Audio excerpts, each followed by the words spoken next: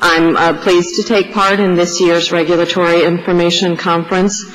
Thank you to each of you who is attending this session and to those who are tuning in to our webcast.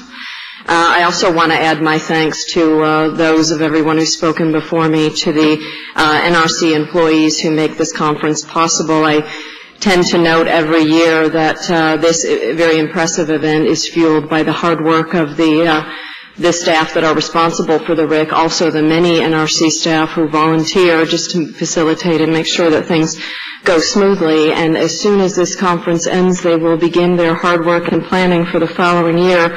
But it is their hard work and a commitment to this conference that make it such a success. I will also acknowledge our many colleagues in attendance. They're joining us from across the country and really around the world. Thank you for traveling, in some cases, very great distances to be here.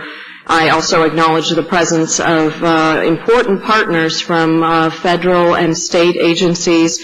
The NRC has many relationships with other agencies that are so essential and vital to the successful accomplishment of our mission. I want to thank you for being here, but also for many of you agreeing to participate and be presenter and participate in some of our technical sessions. That really adds to the quality of our program.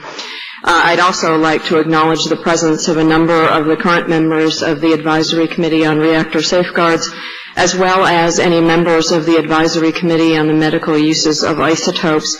I want to thank them for their technical contribution to the Commission's deliberations on many complex matters over the course of the years. For any of you who aren't aware, the Advisory Committee on Reactor Safeguards was established under its current name by the Atomic Energy Commission in 1953, and it was made a statutory body by Congress in 1957 with the purpose of providing an independent review of the safety aspects of nuclear reactors. But the committee really began performing that same function under the name of the Reactor Safeguards Committee as far back as 1947.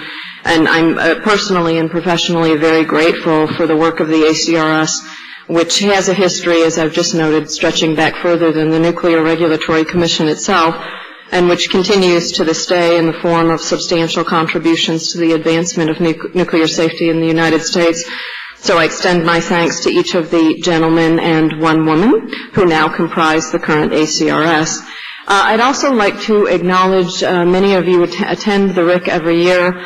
The security personnel that you see here are actually have come over from our building complex to provide make certain that things go smoothly here at the RIC, and these are the same men and women that when you work in the complex across the street, as the chairman mentioned, we encounter these individuals every day as we go about our business at NRC, and they've made a commitment to making sure that our operations in that federal complex are going to be secure day in and day out, and they're the kind of people that you see when you come in early or you leave late at night, or maybe they're on their way to their security post. And I really have been intending to, but I've not extended my appreciation to them for the work they do, but they also, some of them come over here and provide a secure environment for this RIC where we have the gathering of all these people. So I want to thank each of them for that.